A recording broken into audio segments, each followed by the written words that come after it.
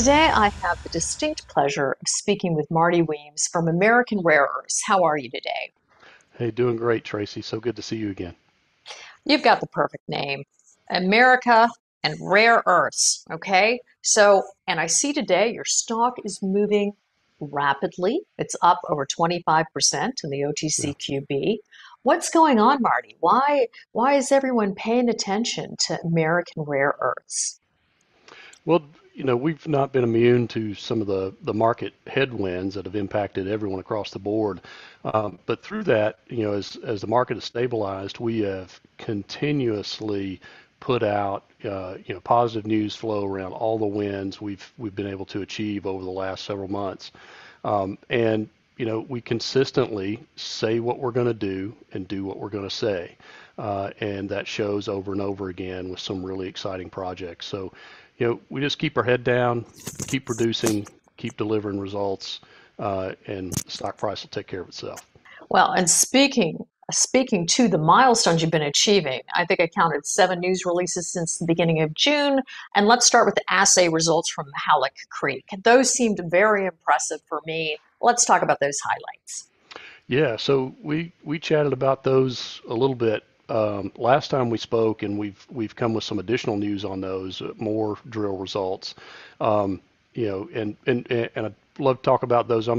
Since we last spoke, I think when we spoke last, kind of the big news was our teaming for rare earths processing R&D in a consortium led by Lawrence Livermore National Lab.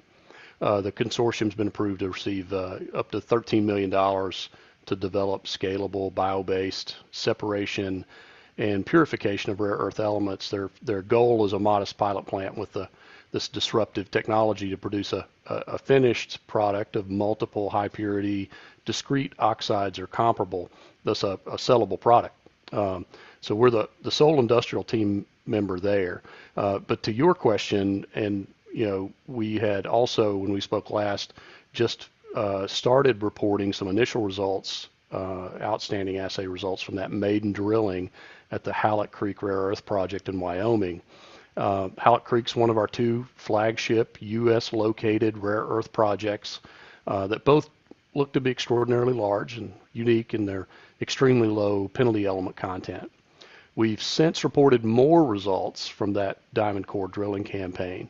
So the news to share today along that line is that the maiden drilling results there, or some of those are as high as 11,981 parts per million total rare earth content. And the grades appear very consistent to depths exceeding 100 meters. So we're not talking about a few little high grade veins of rare earths. We're talking exceptional thickness, it's exposed at surface and really consistent to depths exceeding 100 meters. So the majority of the drill holes average over 4,100 parts per million total rare earth content, rare earth oxides, over more than 90 meters of mineralized thickness in average across those holes. So the project remains open at depth and laterally, and that's especially exciting considering we now have over 24 square kilometers of claim control at Halleck Creek. That's a big jump from less than 100 acres when we started this just over a year ago. So across that massive surface package, we've just reported more exciting surface assay results in the project area from claims we added just east of that drilling area we've been talking about. So those new surface results lead us to believe the opportunity of a maiden resource at Halleck Creek is much greater than we originally estimated in our published exploration target.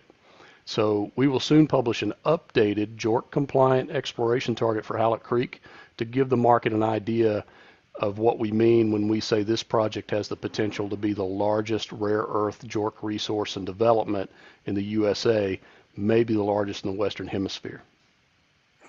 Okay, so we were basically discussing how your assay results from your news release just last week about how Yep, these new claim areas are going to show significant upside. And that's what you basically talked us through, yeah, correct?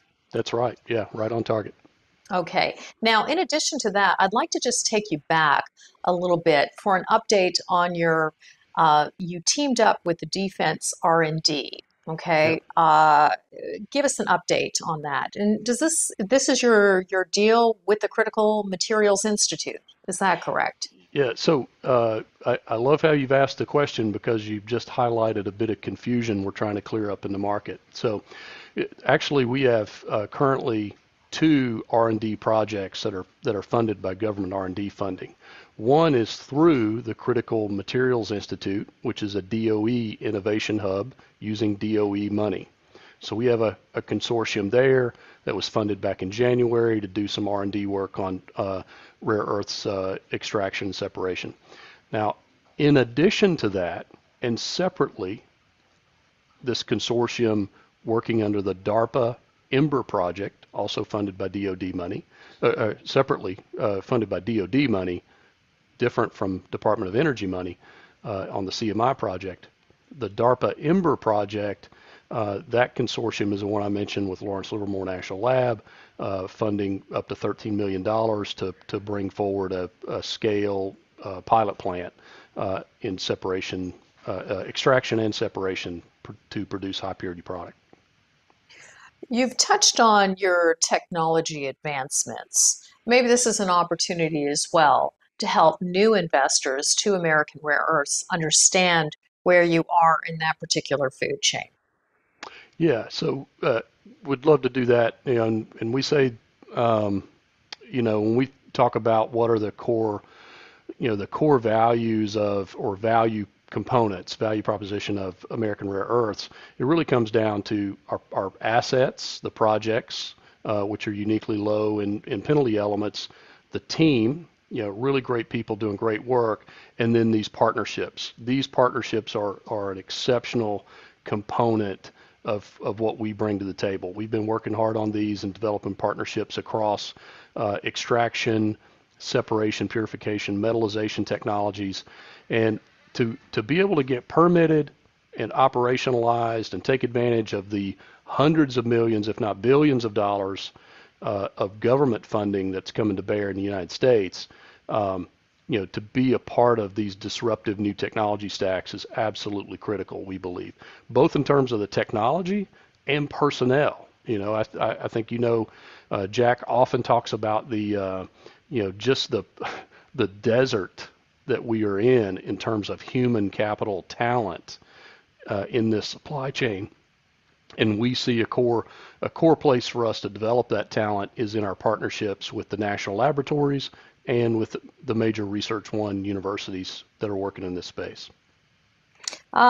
Desert of Human Capital from Jack Lipton. I have an interview with him later this afternoon. I thank you for reminding me of yet another point that Jack has perhaps made along the way with me, Marty, that I may Yeah. have missed. Now, American Rare Earths does not have a desert for human capital. Well, you recently announced, I believe, a retirement for one of your board members. I have been astounded by the depth of talent in your group that has been brought to our attention by global expert on ESG and critical minerals. She could be on any board in the world. Mel Sanderson has been drawing attention to your management team for us. How about Yeah. we take a moment just to talk about why ARR should be a company anyone following this space should indeed be watching? Yeah, so as I said, it's the assets, the team, the partnership. So at the team level, that really starts with the board. We just have a fantastic board that's had a lot of foresight in this space to see the value in developing rare earths and critical mineral projects in the United States. To serve that supply chain and take advantage of non-dilutive funding activities or opportunities brought forth by government R&D programs, especially in that midstream processing, separation, purification space. So, a great example of that, as you mentioned, is board member Mel Sanderson, international diplomat, 20 years of the U.S. State Department, another 14 years working for one of the biggest mining companies on the planet in Freeport-McMoRan, doing government operations. She's been all over the world, brings extraordinary insights, both from a mining perspective as well as from a ESG perspective, and not just greenwashing, but genuine ESG insights that helps our board see where the future is going to be relative to being ESG compliant. So in the words of the great Gretzky, skate to where the puck's going to be. That's not just in terms of the market. That's also understanding where's the ESG and regulatory space potentially going to be, and being prepared to manage in that space. So there are a lot of companies entering this space right now, a lot of big announcements, a lot of media attention. You've been around for a while, and you have not only management with depth of experience, but depth of experience in this particular sector. Can you tell us why investors should look at American Rare Earths, and give us your top 3 reasons, if you wouldn't mind? Yeah, I mean, consistently, it's all about the assets that are, especially because they are low in penalty elements and have a better opportunity of getting through the permitting landscape of the United States because of the extraordinarily low uranium and thorium content. And then the team. We have a great team both at the board level and the frontline technical team that just continues to deliver fantastic data and help us de-risk these projects. And then these partnerships that we've talked so much about today, our partnerships with the national laboratories and the major Research One universities really put us in a unique position to bring forth a disruptive tech stack in extraction, in separation, in purification, metallization. That is a really old technology reality in this industry that's ripe for disruption, and the U.S. government is bringing the money to bear to make that possible. Not just on bench stuff in a lab, but bringing forth pilot plants, demonstration plants, and operationalizing at industrial scale. Well, you've heard it here at InvestorIntel, and if you'd like more information on American Rare Earths, please go to their website or send us a note. We'll get it right over to Marty. Marty, thank you so much for joining us today. Yeah, thank you, Tracy. Good to see you.